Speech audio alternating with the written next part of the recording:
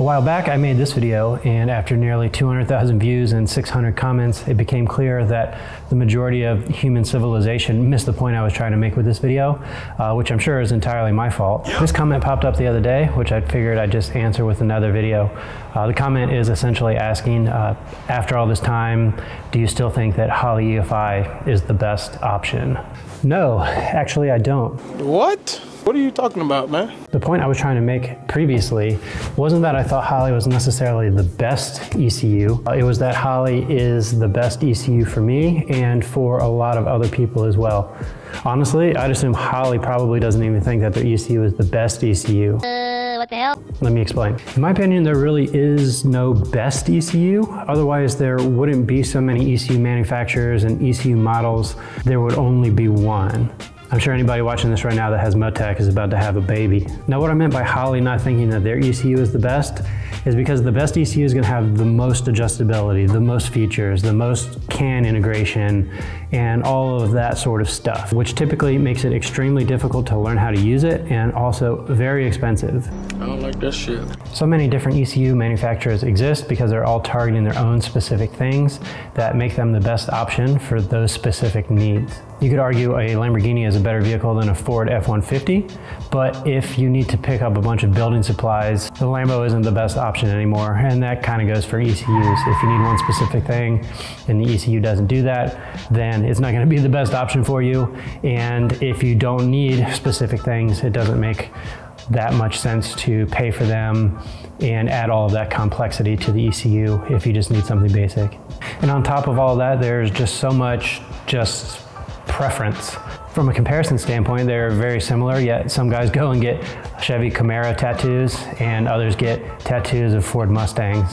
And just like cars, guys will choose an ECU that they like and they will stick to it until the day that they die. Also, just like all other things in life, each system tends to have its pros and its cons. First example that kind of comes to my mind is that everybody with Fuel Tech, I'll let you know that their traction control is included and it's not a paid upgrade like it is for Holley. But somehow the Fuel Tech guys ignore the fact that Holley's wideband is built in and it's not an add-on like it is with the Fuel Tech. Holley's drive-by-wire control is free, and most other ECUs will actually have drive-by-wire as a paid upgrade. And you know, nearly every ECU out there is going to have better knock control than Holley. I could go on of these kind of comparisons for hours. With the different models of ECUs that Holley has, it's very clear that they're targeting customers who are potentially absolute beginners with EFI to those who want a capable ECU but still want it to be relatively straightforward to use. You don't have to know how to program spaceships in order to get your car to start for the first time. So if you meet any of that criteria, then Holley very well may be the best ECU for you. All right, that's a bit. But I wouldn't necessarily say that means that it makes it the best overall ECU. The staggering number of cars running Holley EFI shows that their target market is significantly larger than it is for those looking to buy more complex and more expensive systems. Could you imagine if you told somebody with a Holley Sniper that they had to write their own firmware and then build an entire engine harness from scratch, along with adding 30,000 fully customizable tables? The sales would immediately go down to exactly zero. Simple, affordable, and easy to use is the best option for a much larger number of people. It's good competition.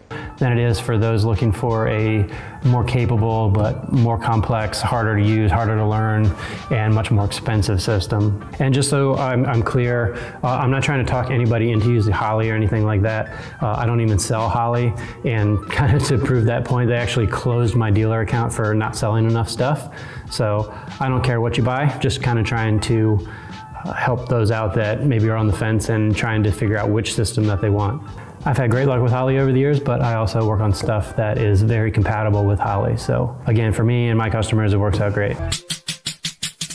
So this is one of my personal cars. I installed a Holley Dominator ECU into this car, and although there is fancier stuff out there, it does everything that I need it to do, and it has enough inputs and outputs, and I'll never have to worry about running out of those. As far as I'm aware, I think the Dominator ECU has the most inputs and outputs of any ECU I've ever come across without having to add any additional boxes or anything like that. So that seems to set the Dominator apart from a lot of other options out there. But anyways, I put Holley in this car specifically for the purpose of training others how to use their Holley EFI systems. So even though this thing's had Holley installed in it it for probably every bit of a year now. I've actually only driven this car once, other than on the dyno. So looking back, I probably should have bought some $100 shitbox car for that instead. But either way, once we get through hundreds and hundreds of different training videos, then we'll be able to take this thing out and have some fun with it. As it sits right now, it's just a naturally aspirated LS2. And again, once I can get it out of the shop here, I'll take it home and we'll put a couple of turbos on it, and that'll make it a whole lot more fun. Now, if this car was 1 year newer, everything in this car, you know, on the factory side of things would all be through the Porsche CAN bus, and using Holley in this car actually wouldn't be an option if you wanted any of the rest of the car to work. So when looking for one of these things, I made sure to pick up a 99 rather than a 2000 plus, just so that I could put, you know, essentially whatever ECU in here I wanted, and everything's worked out great. Now, just for sake of conversation, a couple of other cars that I have been eyeballing for a while for myself would actually end up with non-Holley ECUs in them if I ever decide to pull the trigger on one.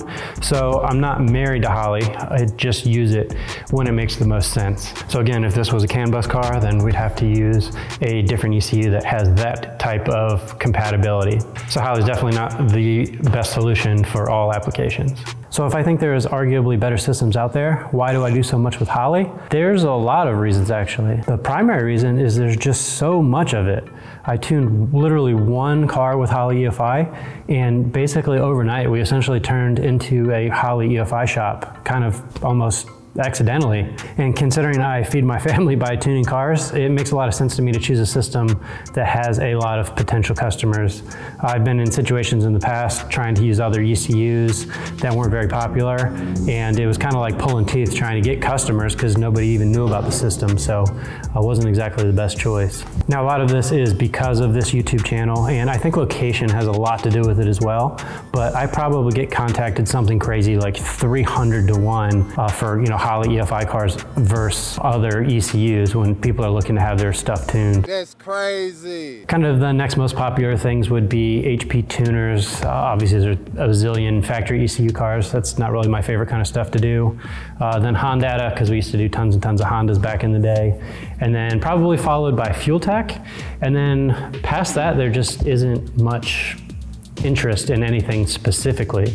Got some people looking for Motec stuff every now and then, ECU masters here and there, next to nothing for Pro EFI, a little bit of Mega Squirt. And what is a little bit surprising to me is there isn't a whole lot of interest in the Haltech. Somebody jumped down my shit because I call it Haltech. Who gives a shit? In another video. The internet's a crazy place, but again, I don't know if it's just a location thing, but there's just not a whole lot of popularity with that here.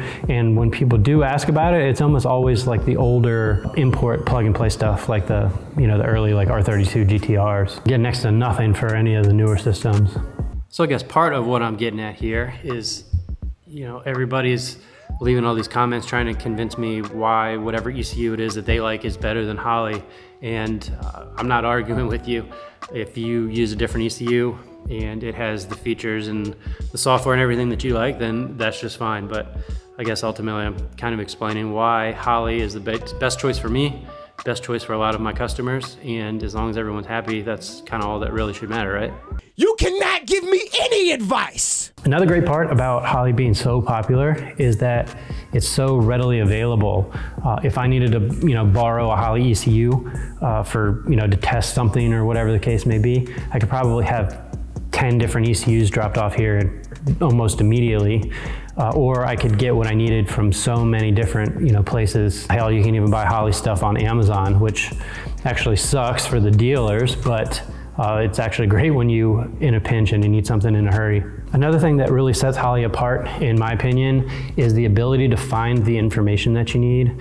Some of these ECUs, everything's just top secret and you can't find anything. That can get super frustrating. Now, some other manufacturers may have better tech support if you pick up the phone and call, but especially, you know, given the time of the day or whatever else it is, you're not always gonna have that option. But I feel like everybody knows somebody else or multiple people that are using Holley, so usually you can talk to other Holley users, which I think is a really big help.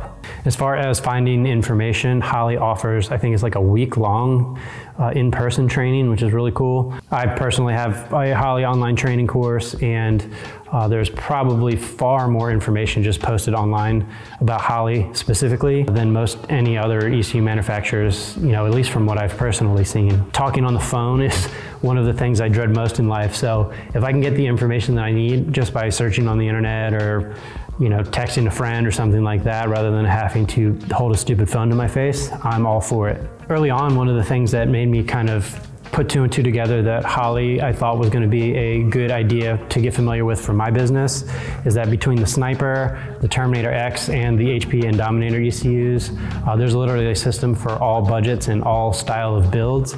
And one thing I really like is that they made all three of the different software kind of versions, or whatever you want to call that, are very, very similar. So if you can tune one of those three systems, you're familiar enough to tune all three.